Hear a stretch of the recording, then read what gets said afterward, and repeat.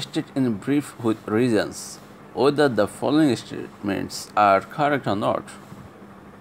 The first one is every member of a company has the right to get the copies of account and report of it. Yes, as per section 85B, the Company Act 1994, notice of the meeting of a company with a statement of business to be transacted at the meeting shall be served on every member in a manner which notice are required to be served by Schedule 1.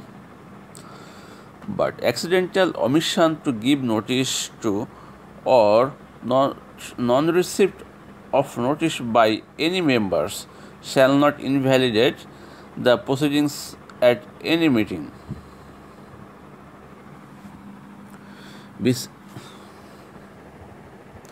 Besides, as per section 191 of the Company Act 1994, the copy of every balance sheet, including the profit and loss account, auditor's report of the income and expenditure account, and every other document required by law to be annexed or attached as the case may be to the balance sheet, which is to be laid before a company in general meeting, shall not less than 14 days before the date of meeting be sent free of charge to every member of the company. কি বলেছে এখানে 191 ধারা অনুযায়ী একটা balance শিটের একটা copy, profit and loss account, auditor report, income expenditure account, every other document required to B ল, আইন অনুসারে যা সব অ্যানেক্স বা অ্যাটাচ করতে হবে, এবং balance sheet late before the company general meeting 14 দিনের, not less than 14 days before the meeting, মানে কমপক্ষে 14 দিন আগে এগুলো হাজির করতে হবে।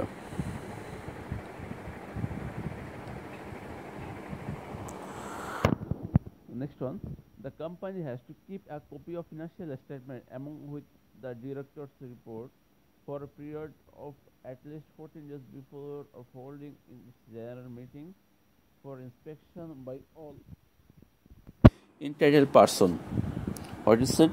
A company রাখতে হবে copy of financial statement along with the director report for a period at least 14 days before holding general meeting for inspection by all entitled person. সকল entitled পার্সনের দ্বারা যদি ইন্সপেকশন করতে চায় তাহলে করতে পারবে জেনারেল মিটিংয়ে 14 দিন আগে ফিনান্সিয়াল স্টেটমেন্ট রেখে দিতে হবে। As per 183(6) of the Company Act 1994, there shall be kept at the registered office of company a copy of balance sheet including profit and loss account or income expenditure as the case may be, and director's report for inspection of the members and other categories of person as are entitled thereof for a period at least 14 days before general meeting of the company.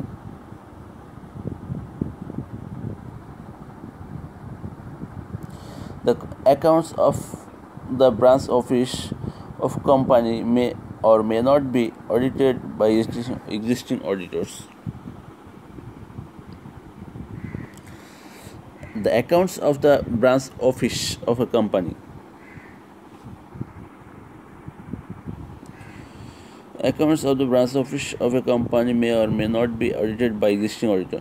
The company's auditor may or may not audit the accounts of branch, if any, in Bangladesh, by if branch is outside Bangladesh. The company auditor or its shareholders agree in general meeting, auditor of the country in which the branch is situated may audit.